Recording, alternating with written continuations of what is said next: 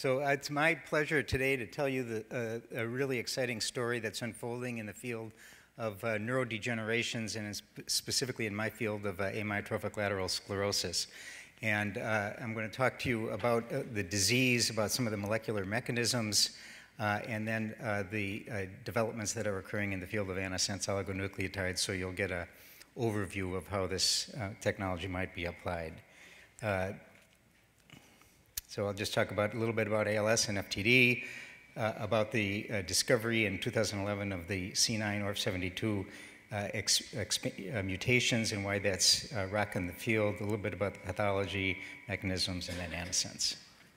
So the first thing I just want to make sure everybody understands is a little bit about the disease ALS, which is similar to spinal muscular atrophy. It's an adult, idiopathic, usually idiopathic, progressive neurodegenerations, and patients will generally progress and then die within a period of about 3 to 5 years. So it's a death sentence for most of the patients at variable rates of progression. Over about the last 10 or 15 years, we've clearly recognized the association with one of the common forms of dementia, frontotemporal dementia, which is a progressive decline of personality, character, language, social behaviors. So it's a unique kind of dementia, and we realize now that both of these are on a spectrum. This just shows. Don't worry. Face me. Okay. Is that better? Just a little bit about the anatomy of the motor system. Here's the upper motor neurons at the cortex of the brain, and then the spinal motor neurons.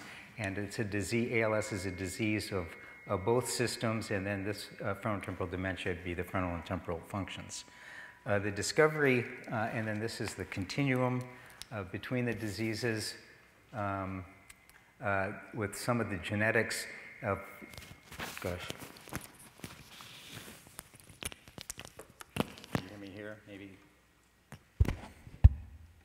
I'll speak into this phone. Try to project myself.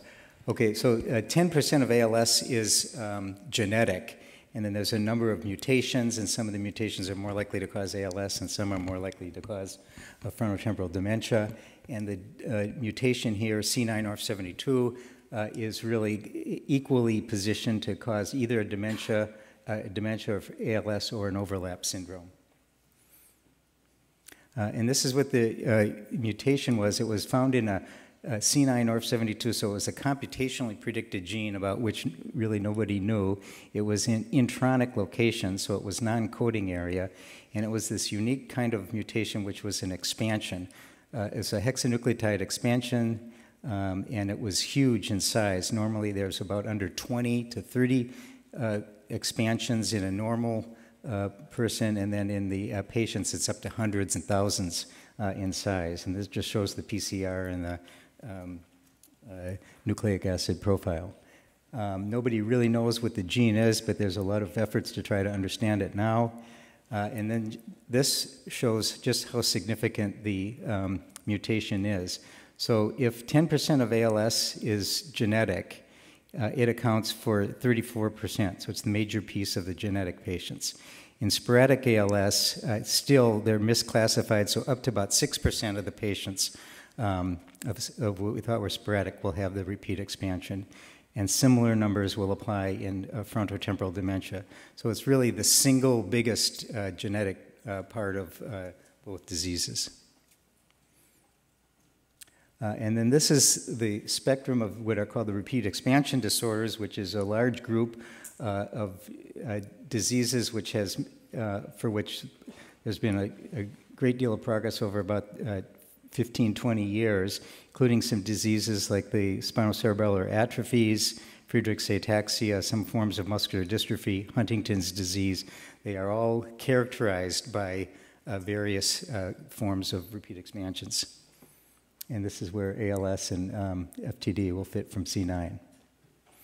Okay, so this shows what are the immediately suggested mechanisms. So one possibility is that there is that it causes some failure in the transcription or translation of the gene, which then leads to insufficiency. And the more immediate, for various reasons that was suggested, that it's a gain of toxicity.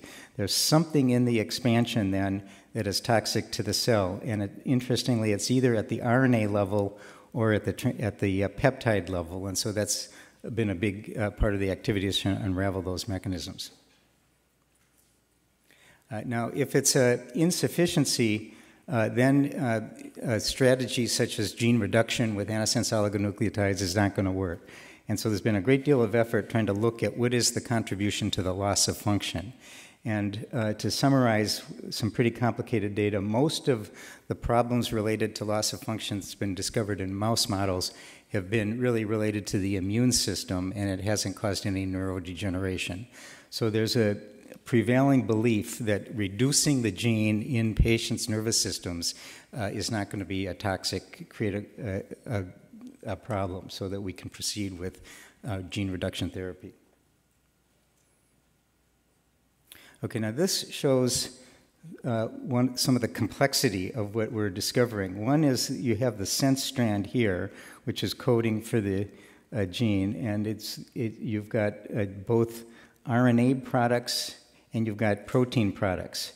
But to double the complexity of this, it turns out that the antisense strand, the strand that we thought was just stabilizing the DNA, turns out to be both transcriptionally and translationally active, so that we now have essentially double the number of toxic products related to the mutation. And in particular, if we're going to target one of the strands, it's critical to know which is the toxic strand contributing to the toxicity, to the gain of toxicity. And this, I'm not going to go into detail, but this just shows the proteins that are being translated. 3 of them are related to the sense transcription, 3 from antisense transcription, and this just shows neurons, immunohistochemistry showing that there's really 5 products because 2 of them come from the same, the GP is both sense and antisense encoded. So in total there's 5 products, and they all have different deposits in the cytoplasm. And this slide shows what's turning out to be a really provocative discovery in the field, and that is that if you look at the cerebrospinal fluid of patients, one of the products, GP, is actually elevated in patients with the mutations. So that, almost for the first time, gives us an actual measurable biomarker so that we can, as we move into therapies, can begin to imagine that we can ascertain target engagement. Okay, and this is just showing the transcriptional products, the antisense RNA, or the RNA foci, both from the antisense direction and the sense direction, showing that there are deposits in the nuclei. And so again, trying to understand whether, how those might create toxicity. And this is just some work that we're working on getting published, having to do with evidence that's looking like it's the antisense strand that might be more correlated with disease than the sense strand. So that's been, as I say, one of the big debates in the field. And this is just a slide so that I can just say that we still don't really know what the mechanisms of these toxic products may be.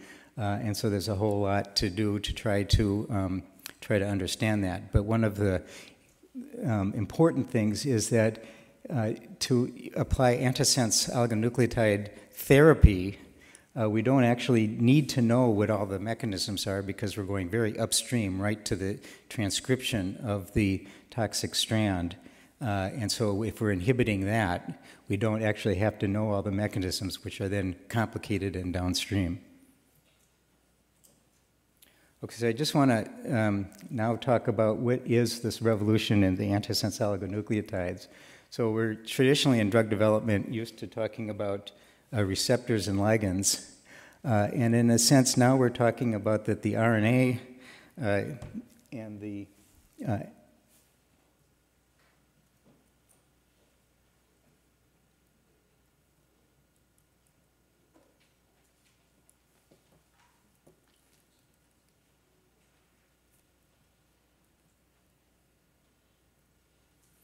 the RNA and the antisense oligonucleotide, which is complementary to the target, then in a sense act as if they're receptors and ligands for therapy. It's about a 15 to 20 nucleotide sequence, gives us exquisite specificity for the target. And it's a complex hybrid of DNA and RNA, and I'll show you the mechanism for that in a second. So this, again, just shows you how you're using, with medicinal stabilization, then you can stabilize the backbone of the antisense. So it becomes your delivery vehicle, and then your program, your sequence of nucleotides then gives you your specificity for the target.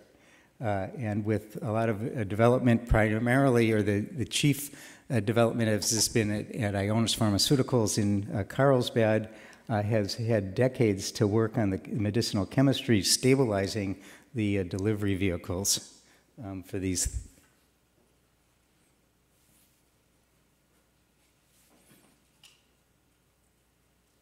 And then this is how it works. So after administration, here's your antisense. Here's your drug, your antisense oligonucleotides. It penetrates through the cytoplasm into the nucleus, where then it has its recognition. So when the mutated transcript is transcribed, there's recognition of the antisense, hybridization, and then through an endogenous mechanism of RNase H, which will recognize it. It's recognized because of the hybrid between RNA and DNA. It's programmed to essentially eliminate that duplex. And so then, and in the process, the transcript is taken out, but the antisense oligonucleotide is not. So it continues to police the cell. And importantly, the duration of action of this is somewhere between 1 and 3 months. So if it's an effective therapy, actually then administration only needs to be done on a relatively feasible schedule. It turns out that there's a number of different mechanisms by which this will work. And there's a lot of different mechanisms, but some of them are the RNase H mechanism, where you're doing transcript reduction.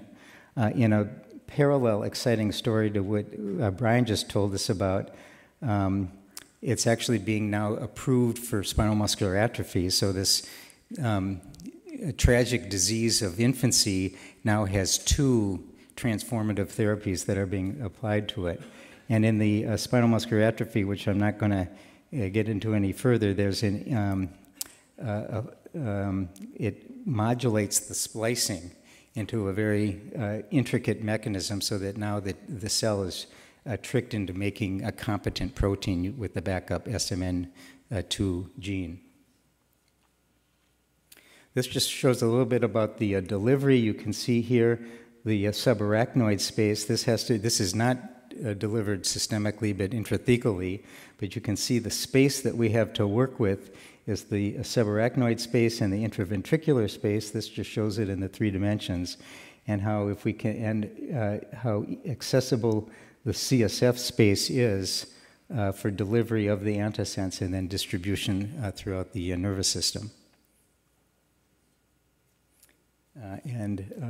Many people will talk about the complexity of a spinal tap, but in fact it's an ordinary procedure for those of us in clinical neurology. So just by a simple outpatient procedure, we can deliver that. It's in clinical trials that I'm performing, in and out in less 30 minutes to try to do the administration.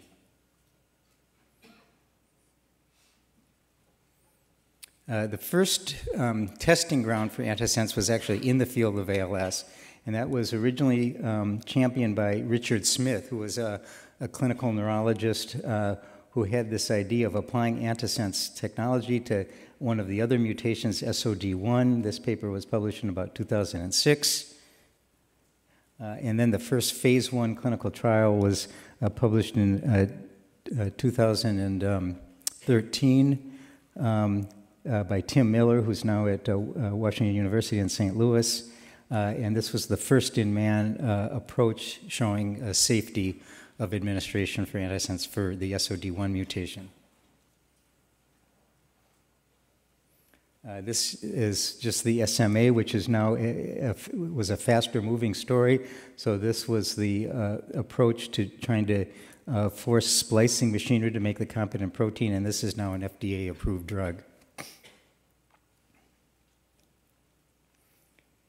And now we're seeing that this is in development for lots of different directions. We're now completing a phase 1 trial for SOD1. C9orf72 is about to enter clinical trials probably within the next couple of weeks. Myotonic dystrophy and Huntington's disease are two of a number of the other diseases that are being teed up with antisense oligonucleotide therapy. Now, one of the interesting things, I'm just going to end with this part of the story. In C9, as you can imagine, it's going to be a little more complicated in terms of the strategy, and it turns out there's a number of different isoforms of C9, but one of the important parts is that one of the isoforms that carries the expansion can be selectively targeted by your antisense to reduce the expansion-carrying allele or isoform, but leave the other isoforms alone. So in fact, what we see, at least in models, is that we can reduce the expansion, but really leave the total RNA intact, so that we may be able to get by, even if there is problems from the loss of function from gene reduction, we can still probably get by because most of the functioning C9 protein is going to be intact. But it leaves unanswered the question of whether it's the sense strand or antisense. When we target the sense strand, we can reduce the antisense. We can reduce the sense foci, but we don't do anything for the antisense derived foci. So it still becomes a question, if the clinical trials are not going to show efficacy, is it a problem of lack of efficacy, or is it a problem because we're targeting the wrong strand? And I think one of the other stories that we're all learning is what Brian was just talking about, is it's becoming very clear that the earlier treatment is applied, the more effective the therapies. So much so that in SMA, now they're doing newborn screening with the idea of treating people before they even become symptomatic. And I think that's going to be a big story in neurodegenerations, because we can't generally pre-treat our patients because the onset is so variable from even within a family. But it's very clear that time is going to be performance in terms of trying to get an effective therapy. I'll just summarize by saying that, let's get them all out. That C9 was a computationally predicted gene until about 7 years ago. The mutations are the most common genetic cause for the diseases. It's a unique kind of a mutation called an expanded repeat. It's suggesting a molecular mechanism, at least in C9, that has to do with the gain of function so that a gene reduction will work. It's inextricably links ALS and FTD at a genetic level. It has a robust protein biomarker that we can use in clinical trials. It's suggesting that ASO therapy is going to be effective. And I think ALS, because of the unique progression, unlike compared to some of the other diseases, is going to be a testing ground for proof of principle that ASOs are going to be an effective therapy. So I'm going to stop there, take some questions. I just want to thank the people in my lab and in my collaborators who are working with me on this at UCSD and elsewhere, and the group at Ionis Pharmaceuticals. Thank you very much.